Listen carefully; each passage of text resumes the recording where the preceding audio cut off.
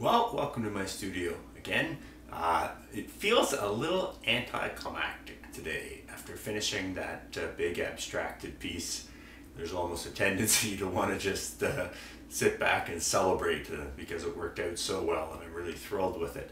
But the reality is it's just another day to get back to work. So I'm going to get some canvases prepared and then try and decide what I'm going to paint next. So yeah, stick around and I'll get another piece started today.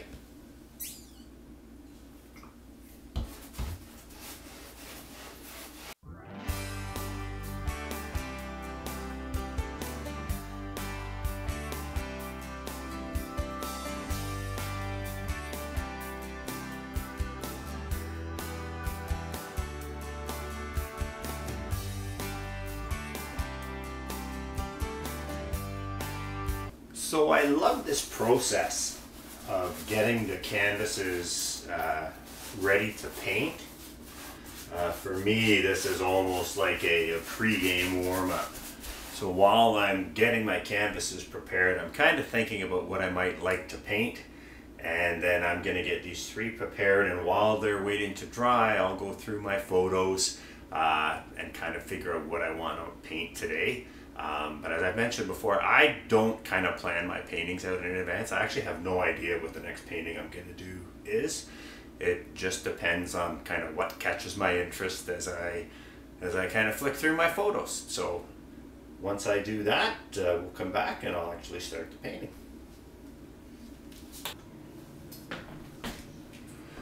Okay, well I've decided what I'm going to paint, and it's going to be an autumn forest scene, big surprise, with birch trees. So let me just get there so there's no reflection on here. There's the image that I'm going to be using. And this really is just almost like a brief thumbnail for me to go by. I'm not going to follow this exactly, but I think I've mentioned before, I'm externally motivated.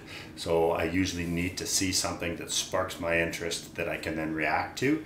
That last painting that was very abstracted, it was like there was a huge kind of disconnect from the actual photo to what turned out. This style I'm going to be painting in my more typical style is kind of closer to representational, but still with a fair bit of artistic license in there. And I'm working on a canvas that it has the gallery edge painted black, and I like to work on this because once the painting is finished, then I just put the hanging hardware on it and it's ready to go. We don't need to frame it. And this has been toned with fluid acrylic. You can see I have a very faint 3x3 grid on here, and I do that in fluid acrylic using a stubby brush just to give me the thin lines. And I have that same sort of grid on my photo here, and that just helps me landmark where things go, so it just makes it a little easier in terms of the drawing out of the painting. And I actually do the drawing out with a brush using acrylic. So I'm going to start on this piece by first of all just laying out the horizon line of where the distant hill is and where that separation from hill to sky. And then I'm going to darken in this whole area that's below the horizon line. Now this piece, I'm not going to do a time lapse. I've kind of learned from experience that typically time lapses work best on the big pieces where you can kind of see around me and I can move around the painting, not block the whole thing. But anything this size, if I were to set the camera up and try and do a time lapse, we would mostly just have a time lapse of the back of my head and shoulders while I create the painting. So for this piece, and just in general moving forward on the small ones, I think it's going to be more effective short little real-time videos where I can explain what I'm doing and then jump ahead, maybe an hour later and then do another couple minutes. And then just kind of on and on. But yeah, the time lapses definitely do not work well with this. And the one thing I don't want to be doing is while I'm painting, being conscious of where the camera is and where I am, because the end of the day, the most important thing for me is to create the best painting that I can. And if I have to be standing out of the way painting things because I'm worried about the camera, then the painting's gonna suffer. And I don't want that. So I blocked in my horizon line, and again, kind of with the law of thirds, just this is a really nice division of space. A third sky, 2/3 kind of the distant hills. And now I'm gonna block in that first major birch tree. And the big difference you'll notice between this style and that abstracted one, here I'm painting in shapes. In that abstracted one, it was all painted in lines and outlines. And it's a very, very different kind of way of thinking when you're laying out the painting. It's actually more difficult with the lines, because here in this, doing the shape, I can, you know, gradually increase the thickness of a shape, or I can get out my Q-tips and decrease it as I'm going. But in that previous painting, basically I had to decide right at the very outset how wide a tree shape was by putting those outlines in. So this is a little, I find this, I can kind of adjust it a little more in terms of how wide or how thick these tree shapes are.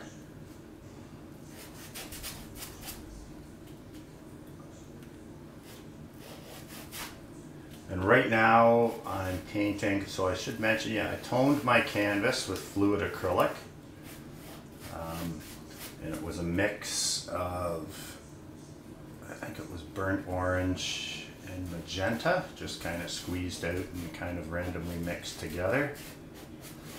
And that's, I always tone the canvas in kind of some sort of a red. Often I use quinacridone crimson as well, but I was out of that. So I used the burnt orange with the magenta.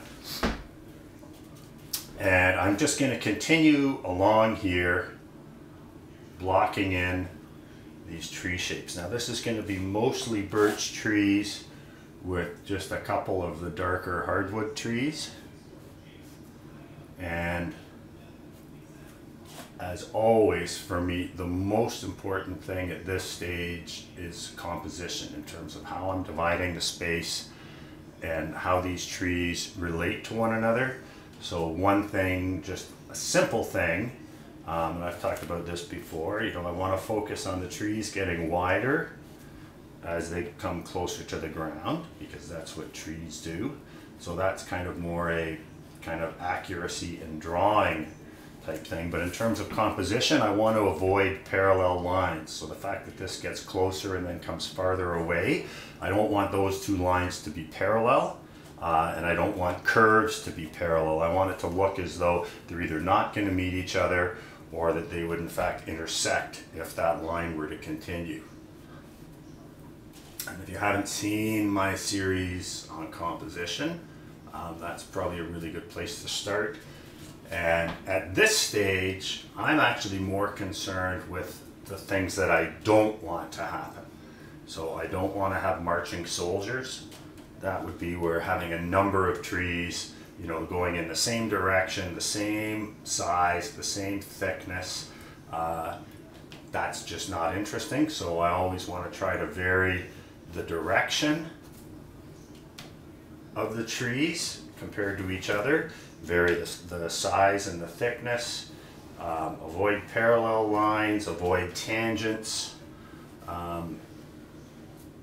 And as long as I can do that, if I can avoid the things that are likely to cause a compositional weakness, then any other option is usually okay and a pretty good option.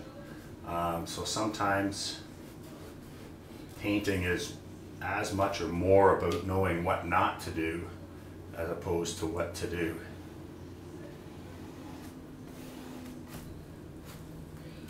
Okay, and I think that needs to be a little thicker here.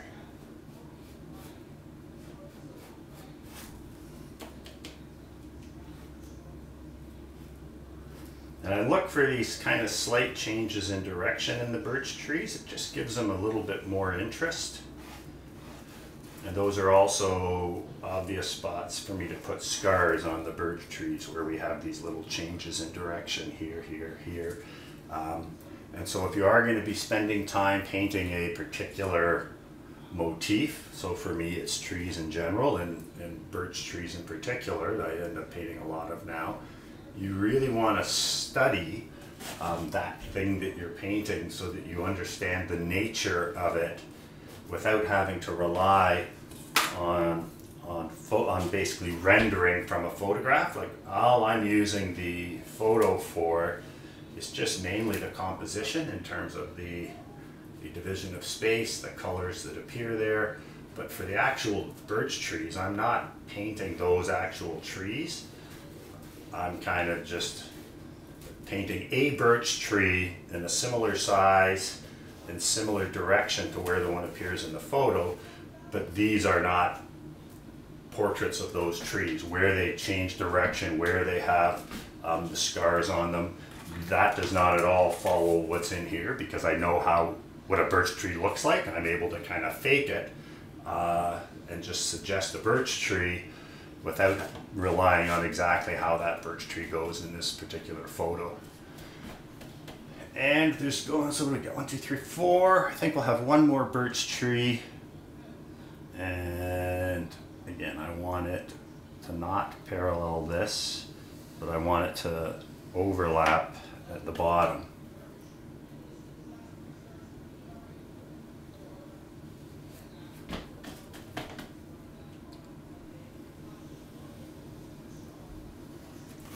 And I also don't want this bottom edge to be tangent, so I want this bottom tree will come here, and then we'll see a little bit of the other tree behind it.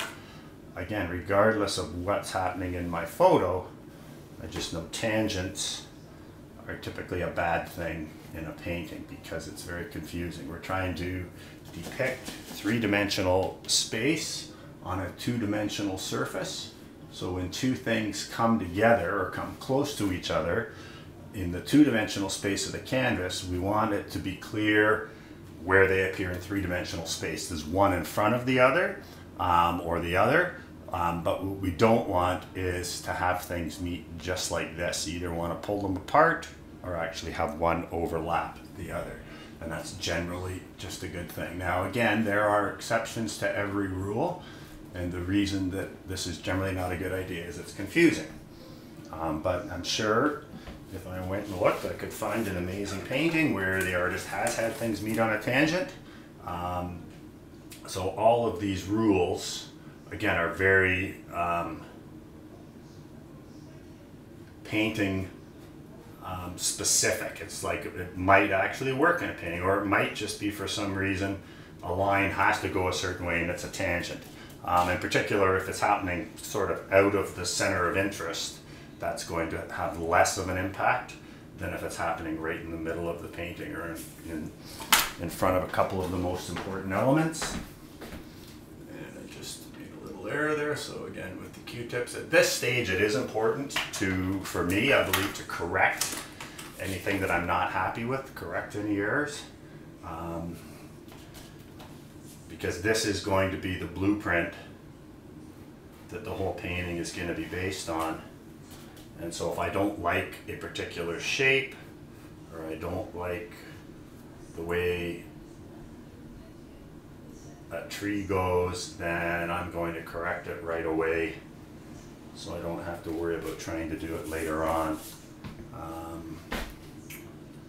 And now I'm just looking for a few opportunities to put some of these smaller birch trees down here, just to break up this space. And these are going to kind of appear and reappear behind the foliage in the painting, so these are kind of further away. So in some areas the foliage is going to come over top of them, but where there isn't foliage, then these may peek out, but they're not going to go right to the top of the painting. We might just see kind of a suggestion of these tracery little branches above the horizon, or may not actually go there at all.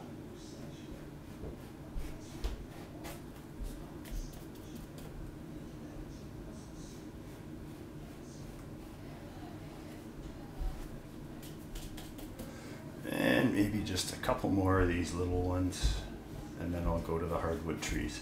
But I think I'm going to end the video at this point, and I'll pick it up once I've got this finished off and explain what I've done, and then pick it up again as I actually start to paint the oils. Okay, so now I've blocked in the basic composition, and I switched, so the birch trees were done in a dark purple, all the other trees were done in a black, and it's just that it makes it a little easier for me to remember which ones are birch trees. Also, it's just a little bit less dark on there when I have to lighten it for the birch trees. And then the final thing that I do is kind of indicate where the sun's going to go in, which in this case is kind of right on the horizon up here. And this is the stage of the painting that, as I say, everything kind of rests on this. If I have a poor design, then there's nothing I can do to make the painting better. So at this stage, it's all about composition and really paying attention to getting things right. And then after this, the more I get things right at this stage, the more I can loosen up and be painterly later on in the process and have faith that that underlying structure is going to create a good foundation for the rest of the painting. So it has to work as just an, I think of it at this stage almost as if I was doing a wrought iron grill. Does this work as a design, just kind of black against red? And if it holds well there, then I can go forward to the next step. But if there's anything that bothers me at this stage, then I need to fix that and address it before moving on to the oil painting. So now I need to just wait and let this totally dry, and then I will start the actual fun part, which is painting in the oils. Okay, so I've finished the whole layout here. I've put the indicator where the sun's going to be, and now I've got a very thin coating of the water-soluble oil medium on the canvas, and that's going to allow the paint to slide on. Now, the very first thing that I'm going to do is quite opposite to the way most people paint, and that is I'm going to do the absolute foreground foliage first.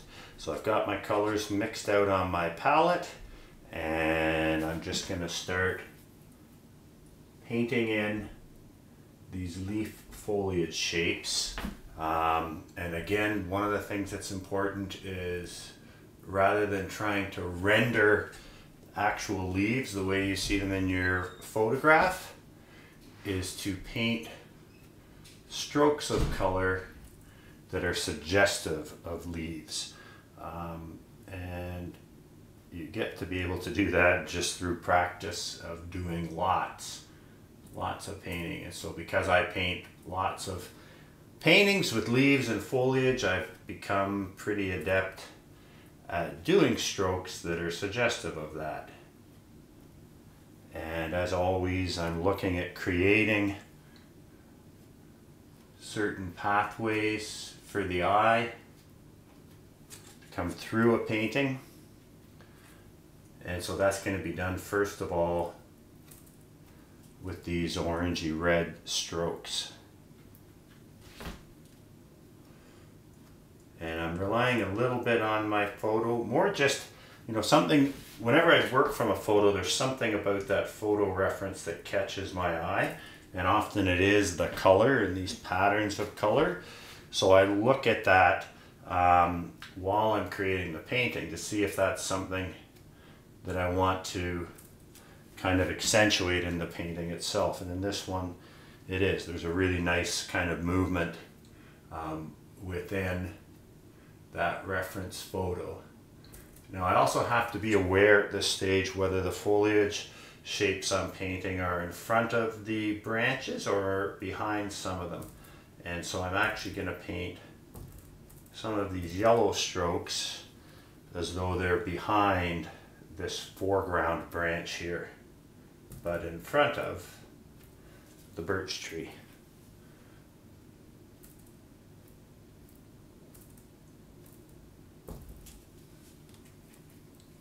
And I will just continue painting these foliage shapes until I'm satisfied with everything kind of from the sky down to here, and have all of these bright intense foliage shapes here. And then the next stage will be, I will move on to the sun. Or sorry, not onto the sun, onto the sky.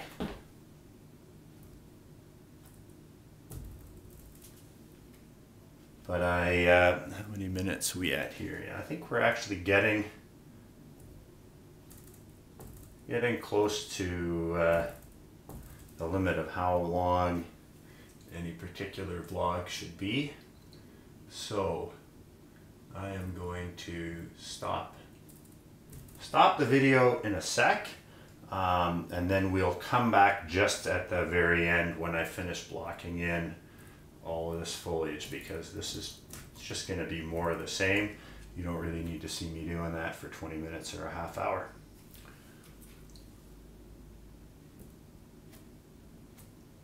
Okay, so we'll stop the camera for now, and we'll come back when I finished blocking in the foliage, and that will probably be it for today.